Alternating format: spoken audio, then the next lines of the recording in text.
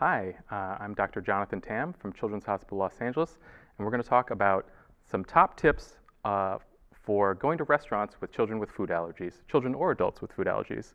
I think going out to restaurants is something that really causes patients with food allergies a lot of anxiety, but it can be done, and it can be done safely with just a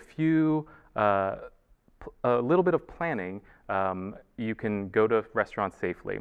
I think the first most important thing to think about is plan ahead.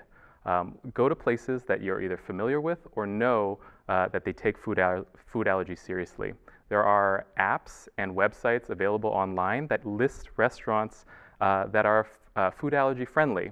And with just a little bit of planning and looking online, you can find restaurants that you'll feel comfortable going to. I think the next thing to think about is don't be afraid to ask questions.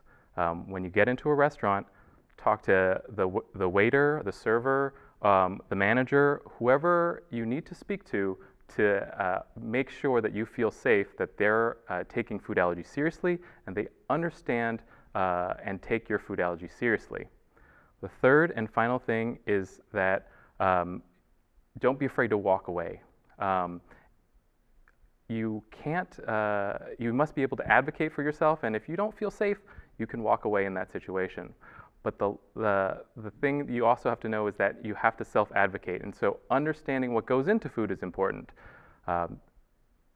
Keep it simple. If you see something on a menu that it looks complicated and you don't know what ingredients are in it, then maybe you would want to stay away from that.